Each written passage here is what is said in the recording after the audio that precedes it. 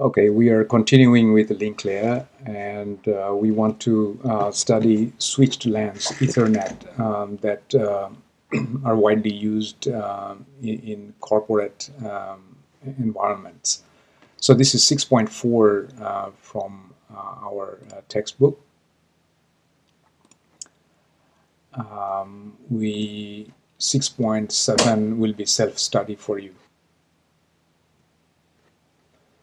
The first thing we notice is that IP is 32-bit, but link layer addressing is 48-bit. So this is much longer, and because it's much longer, usually it's written in hexadecimal. So for example, this is an hexadecimal MAC address, 48-bit MAC address.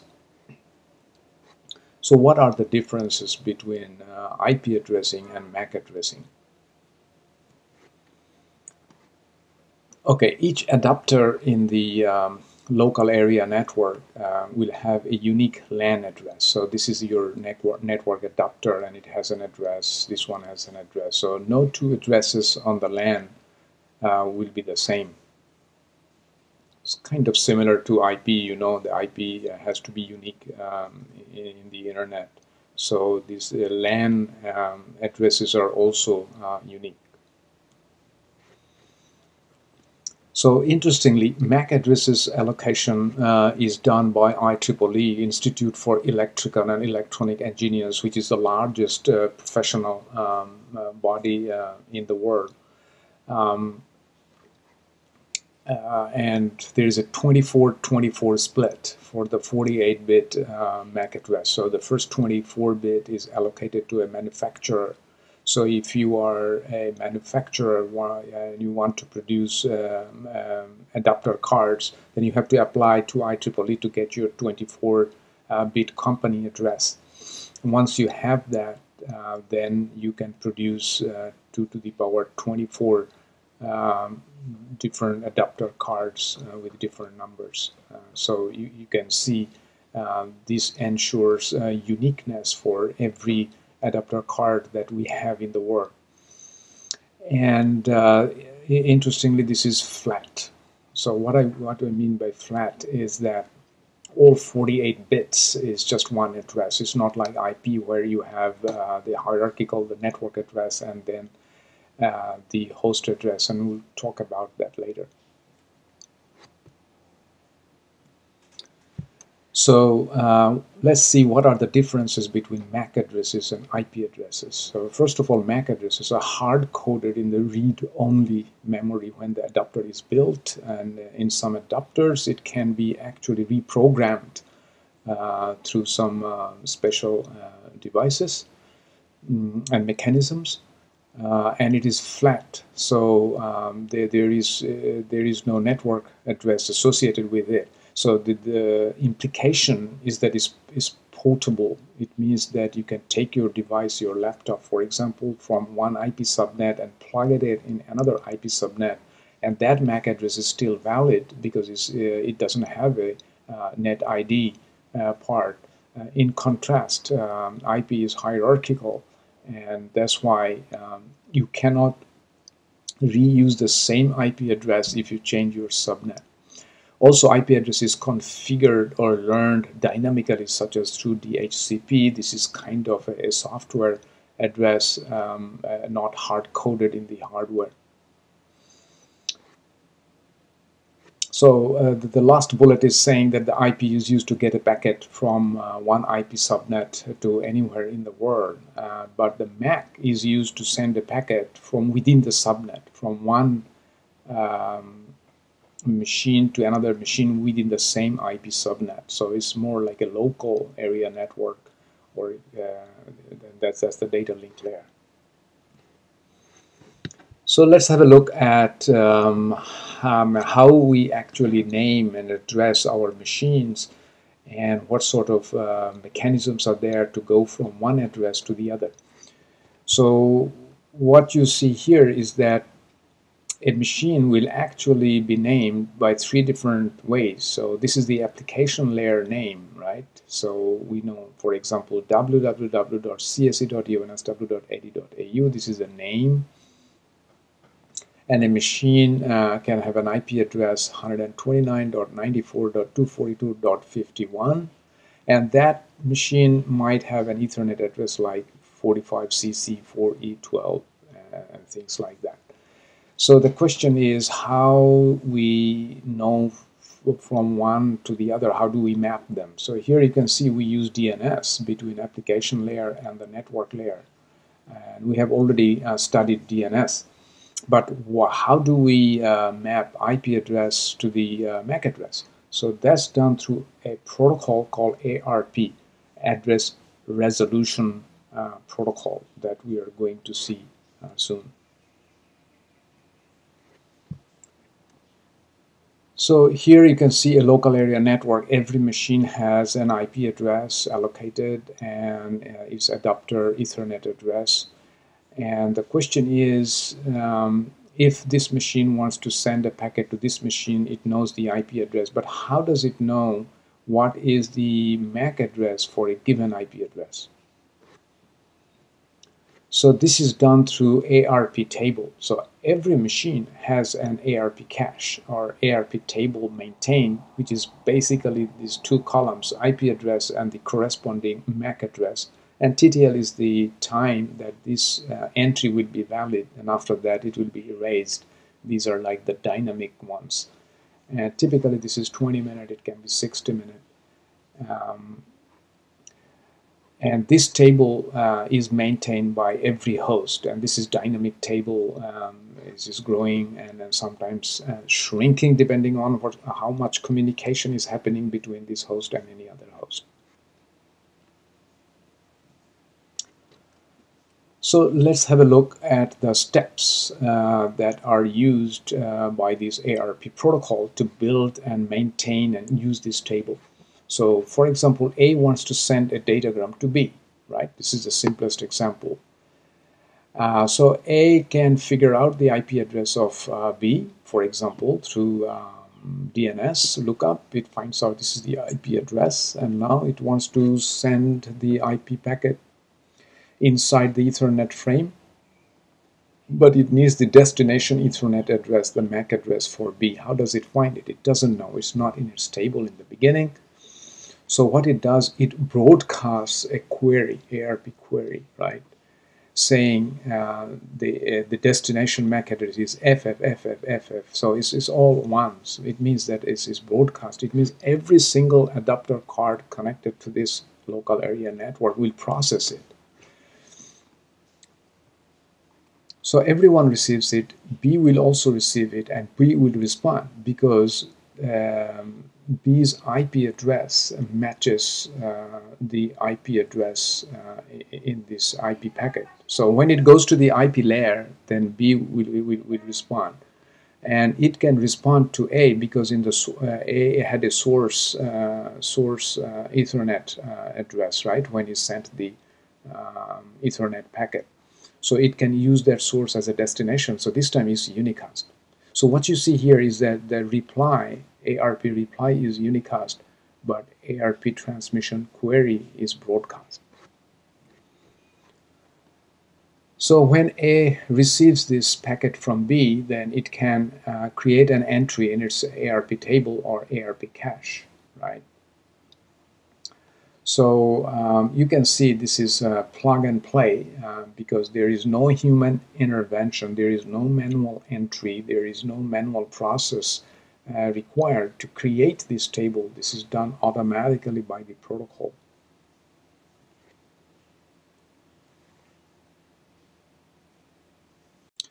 Now we are going to see how actually a host can transmit a packet from one subnet to another subnet when you have to traverse a router using two addresses, IP and the MAC address. So let's have a look at this figure here. At the left hand side we have a subnet, and the right hand side we have another subnet, and they are connected together via this router R. And every host, every node here, whether it's a host or a router, you can see there is an IP address, and then there is an adapter address, right? And this is for every interface. So these hosts have single interfaces here, but the router has two different interfaces, left and right here. Okay, so let's start our tracing. So A wants to send a datagram to B, right? And it will go via R, and we want to see how IP addresses and MAC addresses interplay. So first we assume that the A knows B's IP address, right? So you might ask how. How does A know B's IP address? Well, if you remember that you can use DNS to solve the name of B and get this IP address. So A knows B's IP address is 222.222 and so on.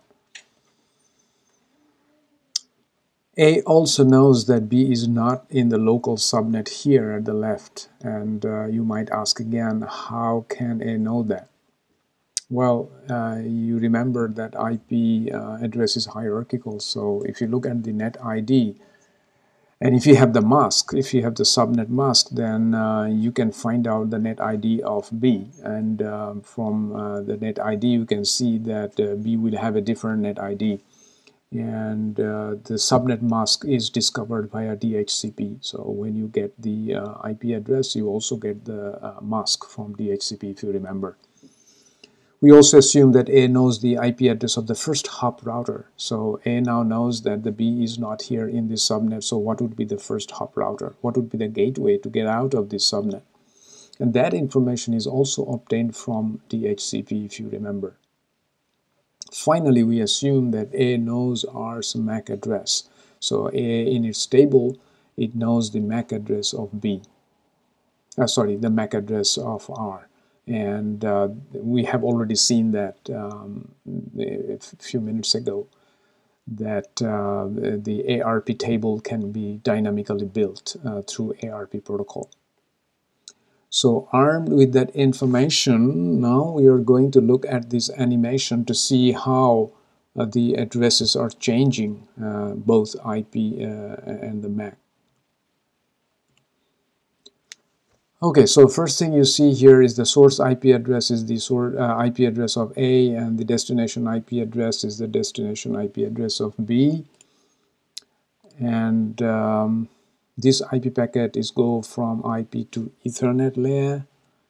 So once it goes to the Ethernet layer, we need the source Ethernet MAC address. So this is the MAC address of A, and the destination is the destination address of R here.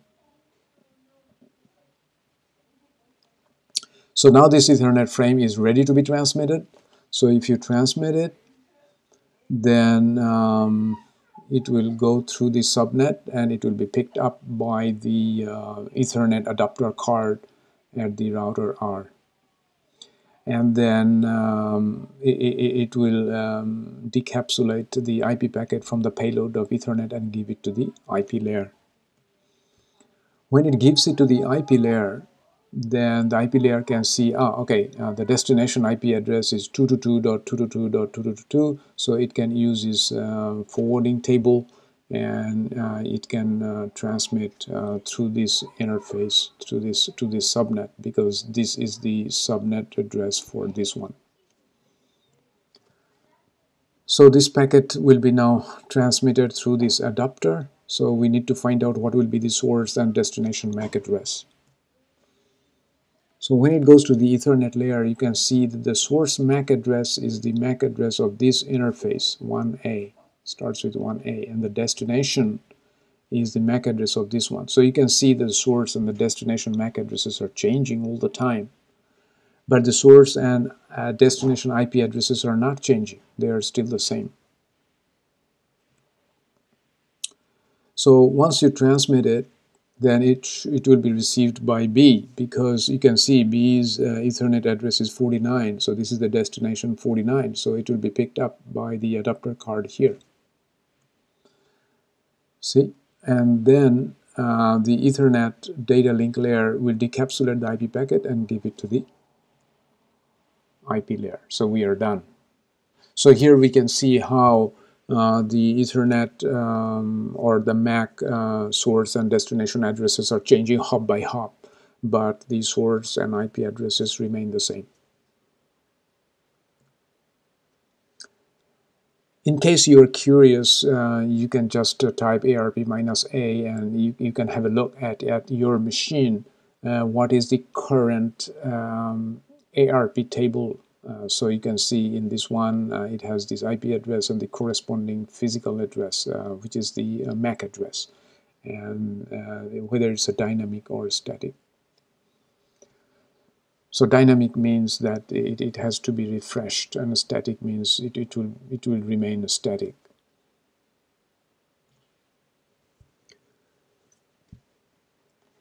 A hacker can actually, if a hacker is successful in connecting to the LAN somehow, and then they can play some tricks with this ARP table. They can reply back to the ARP broadcast query with a fake MAC address. Remember, the MAC addresses can be faked because they allow some software configuration of the MAC address. And if you do that, then this machine will use your fake MAC address, and you will be receiving all the packets, not the router. And then you can become the man in the middle, and then you can forward to router. So you receive it, then you change something, then you forward to the router.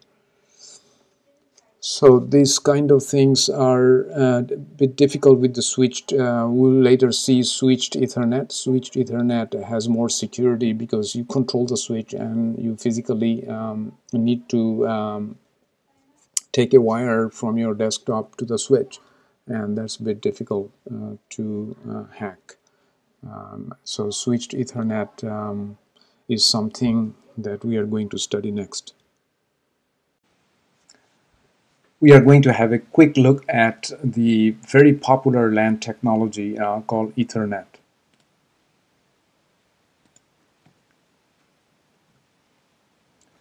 So Ethernet was proposed by Bob Metcalfe in Xerox Park, which is in California, when he was visiting Hawaii. You can see Aloha was also invented when the inventor was visiting Hawaii. So it seems like Hawaii is a good destination for generating new ideas, at least for computer networking.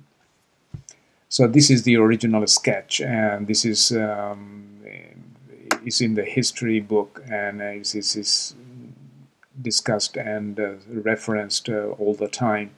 So what it says is that there is a bus technology, and you are going to connect your, so this is a cable, this YOLO is a cable, and you just connect the devices, and if you transmit, then it goes through the cable and everyone can hear you.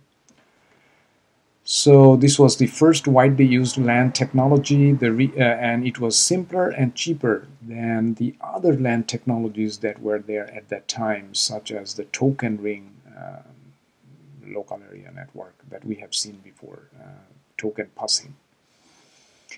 And because it became so popular that there were so many Ethernet adapters manufactured in the world that every device now almost has Ethernet adapters, and they started with the 10 megabits per second, and they kept up with the speed. Now we have widely deployed 10 gigabits per second Ethernet.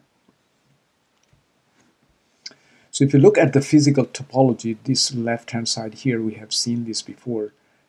This was very popular in the 90s, okay, in mid-90s. They used CSMA-CD to detect the collision, and CSMA to avoid the collision that we have seen before. But because a lot of bandwidth is wasted because of collision, now we are using this architecture, the star or hub-based, switch-based architecture. So this is the one that we are going to study. Here you can see there is a switch, and everyone has its own dedicated connection, and they don't collide with each other because the switch takes care of that. And because of that, you don't actually need any CSMA-CD to work when you are using a switch. We have seen this before. This is the frame format of Ethernet, the preamble and everything. So I'm going to skip that.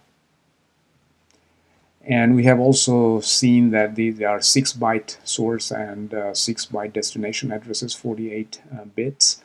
And we have seen how to calculate CRC for error checking.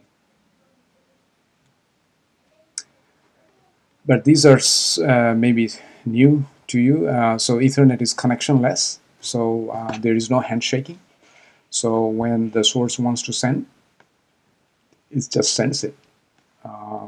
It's unreliable, so it means that if it is dropped, if there are bit errors, for example CRC, check failed, then the destination or the receiver will simply drop it, and the IP packet will be lost. And then at the higher layer, if you're using TCP, for example, TCP will time out and retransmit.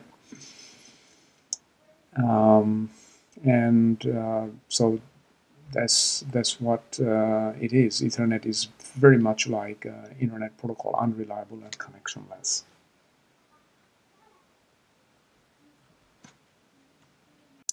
Now we are going to look at Ethernet switches. So switches are link layer devices, layer 2 devices, and they are active devices, not just passive cables like the cable-based Ethernet. So when we say active, we mean that they can store the packet, so they have buffer, and they have intelligence to forward the Ethernet packet. So they can examine the incoming frame's MAC address and selectively forward the MAC to one or more of the outgoing links. And the process is transparent, so the hosts don't know that the packets are actually going through the switches.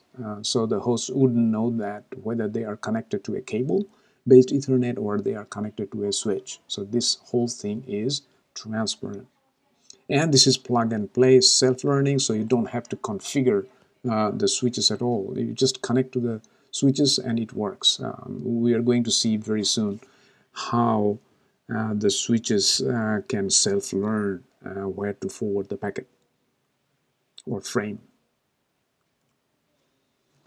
So here you can see a switch which has 6 interfaces and it connects 6 devices, A prime, B prime, C, and C prime. And here, because they are active switch and they can buffer, then A can communicate with A prime and B can communicate with B prime simultaneously at the same time without colliding. So there is no collision because the packets are buffered in the switches and the switches manages all of this transmission. So as a result, every single link here is its own collision domain. There is no other devices connected. So this is fantastic in terms of performance. So the question is, how does switch know that A prime can be reached via interface 4 and, for example, B prime can be reached via interface 5? There is no manual configuration and nobody actually enters this information in the switch. So let's see how switch can self-learn these things. So each switch has a switch table, and in the switch table it has the MAC address of the host and it has the interface to reach that host. So it looks like a routing table. So the question is, how are these entries created in the switching table? This is some kind of like the routing protocol problem. In the routing, the routers need to have a table, and who creates that table? The routing protocols create that table. So here the switches do not have explicit protocols designed for them, but these are just self-learning, very simple rules that are used by the switches to create those tables on the fly, as we are going to see very soon. So here again, let's have a look at the switch with 6 interfaces and 6 devices connected. And the way it works is when A wants to send a frame to A prime, then A just sends it to the switch. Okay, and the switch table at that time is empty. You can see that the switch doesn't know where to send, right? But as soon as this packet comes to the switch, then immediately switch knows that if the switch needs to send a packet with MAC address A, then interface has to be 1. So it means that each time it receives a packet or a frame, then it knows how to reach that host. So this is how it can create its table. So the algorithm says that if the table has entry and when it receives a MAC packet, MAC frame, then it can send it to that interface. But what if the table is empty, for example, in the beginning? Then this is what you do. You actually flood.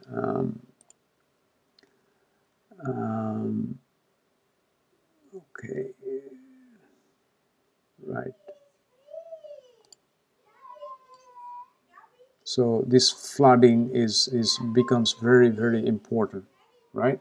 So flooding means that a frame comes to the switch, and switch doesn't find in the table where to send. In that case, it will flood. It means that it will send that packet to all the other interfaces except the one that it came from. So let's see how it works.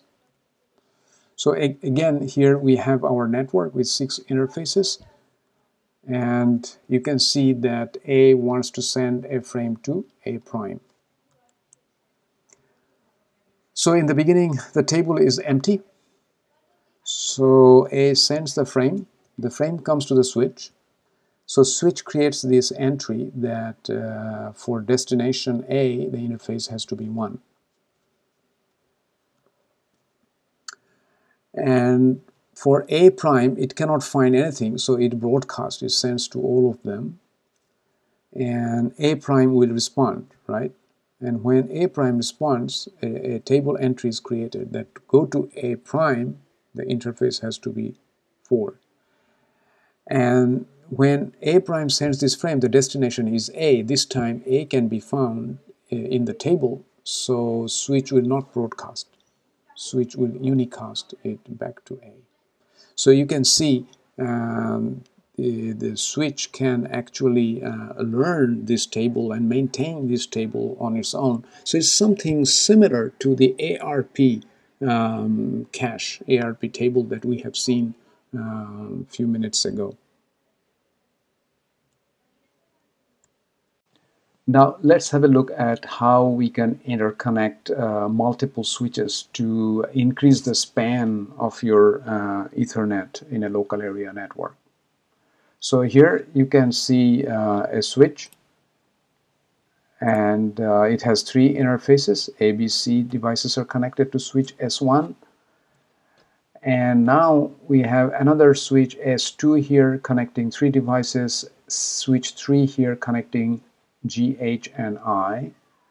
And we can have another switch S4 which is not connecting any devices directly, but is connecting 3 other switches.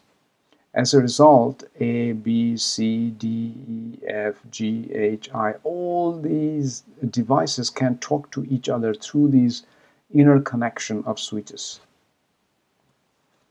So the question is, how does A know that if it wants to send a frame to G here, that it has to forward the packet to S4 first? So again, it's self-learning, exactly the way that a switch S1 would learn where to forward the packet if A wants to send to C. So here in this picture you can see switches and routers, right? So the routers, you can see they have 3 layers, physical, link, and network, and switches have 2 layers, physical and link only. So this is a significant difference. So switches are link layer devices, and the routers are network layer devices.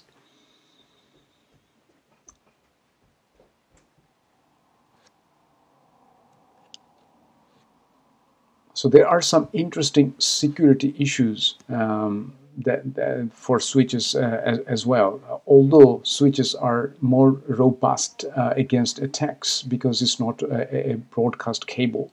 But if a hacker can connect to a switch somehow, then it can sniff some broadcasts, because in the beginning the switch, if it doesn't have any entry in the table, then it will broadcast. It means that the attacker will get it.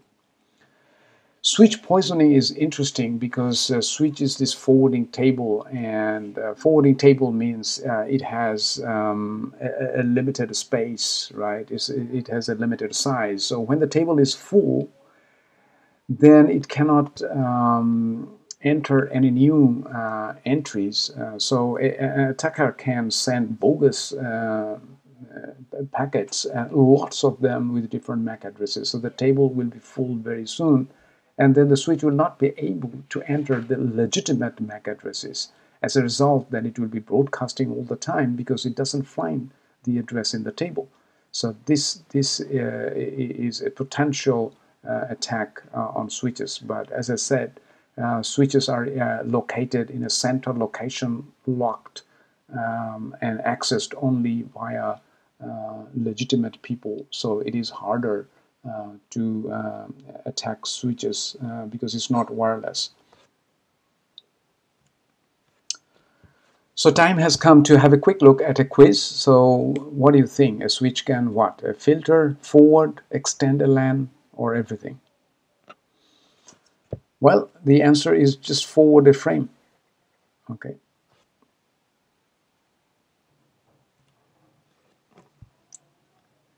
6.7, I actually leave it to you for self-study. It basically shows you from the very, in the beginning when you hit the browser, how a packet travels through the browser application to HTTP, then to TCP, how the DNS works, then it goes down to the IP layer, then link layer.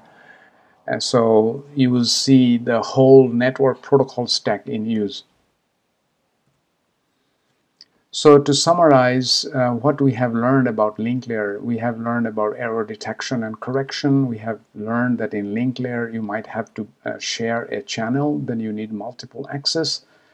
And link layer addressing is a MAC layer addressing that is used in conjunction with IP addressing. So how does it work? Dual addressing.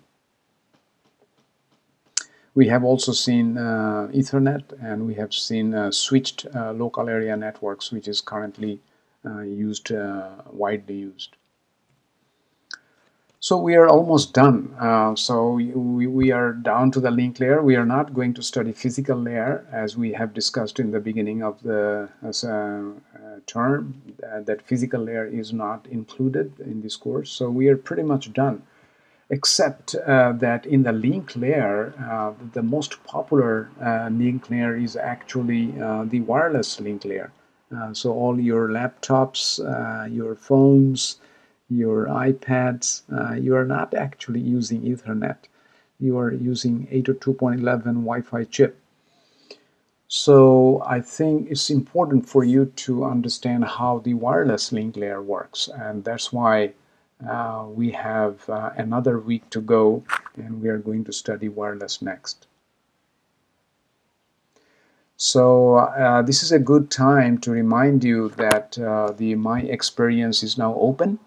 It means that you can go and enter your experience, and feedback.